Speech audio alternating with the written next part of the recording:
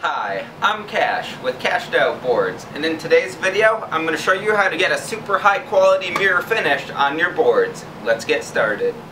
So the first thing to do after the boards are clear coated, and if your boards aren't clear coated yet, I do have a video on my channel that I made a while ago about how to clear coat, and the basics are still the same.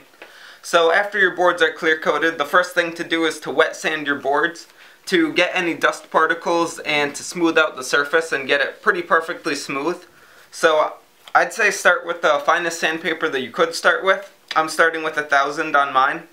And what you have to do is you just wet down the sandpaper and you make sure the surface of your board is nice and wet where you're going to sand. And then I like to use a piece of foam to back it and help spread out the pressure and help even out the pressure so you don't gouge into the clear coat with your hand. And just make like a little pad like that and just gently sand the face of the board, and this will pull out any dust particles and smooth out the surface, which is the first step to getting a mirror finish.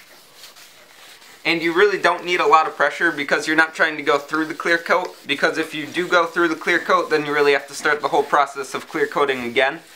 So just go light pressure, just enough to pull up anything that's in the coat and really smooth it out. And to check your progress on how you're doing with the wet sanding, I just like to take a microfiber and wipe it down and try to dry off the surface. And ideally you're going to want to wet sand until you have a pretty uniform haze across the whole surface. If the surface isn't very smooth and the clear coat isn't thick, don't do that, because then you'll end up burning through the clear coat trying to get it uniform and perfectly smooth. So on mine, it's pretty smooth. You could still see some streaks that are shiny, which are the low spots. But with the clear coat job that I'm trying to do, it'll come out fine at the point that it is right now. So now you can move on to the next step, which is finer sandpaper. So now I'm using some 2500 grit sandpaper. Ideally you should try to find something between the 1000 and the 2500, but this is what I have right now on hand. So basically you're going to do the same thing and sand down the coat once more, and with the finer grit it'll really just smooth out the surface, which will prepare it for the next step, which is buffing it down and getting it to the mirror polish. And once you're done with this step, the clear coat won't look perfectly smooth. It'll actually look kind of milky and streaky, but that'll all be fixed with the next step, which will get it looking great. And once again, just like with the last grit, to check your progress and make sure you're happy with the coat, it's a good idea to wipe it down and dry everything off, which lets you see all the work that you've done and all the low spots. And then also, once it's perfectly dry, you could run your hand over the surface and feel to make sure that it's perfectly smooth and up to your standards. And now I'm rubbing my hand over it, and I don't really feel any imperfections like I did before, like particles in the clear coat or high spots and low spots. So that's a good indication that you're ready to move on to the next step, which is buffing down the coat. So once your boards are perfectly smooth and all dried off and you feel them and you're sure that they're smooth enough for your liking, I like to buff the boards, and to do this I just have a buffing pad on a drill and some automotive buffing compound, which I'll show you how to use now. So to use this compound, I like to get a little bit on the board and then just take the buffing pad at a slow speed and just kind of spread it out over an area. And then once it's nice and spread out, I like to increase the speed and just work the compound in. And what this compound does is it basically cuts down the little ridges created when you sanded down the board and brings the board to a mirror finish. So I'm going to go ahead and do that.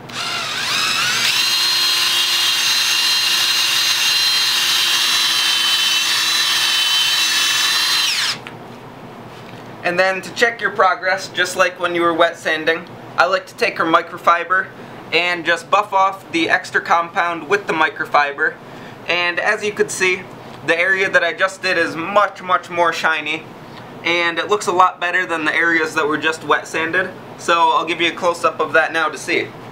It is also important to keep in mind when you do this that the buffing compound does tend to go everywhere.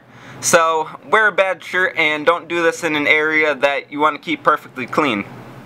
So the final thing that I like to do is just to hit it again with a lighter cut compound And you're going to use it the same way, just get it on the board and then spread it out with the pad. And then just go over the whole thing smoothly and use this to cut it down even farther and give you a even brighter, clearer mirror finish. So let's do it.